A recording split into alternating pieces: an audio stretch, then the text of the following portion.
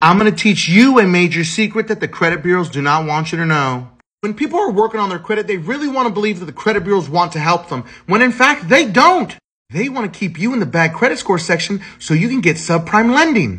If they can keep your credit score down, they can sell your data to more subprime lenders. Don't believe me? The subprime auto lending industry made $18.7 billion in 2022.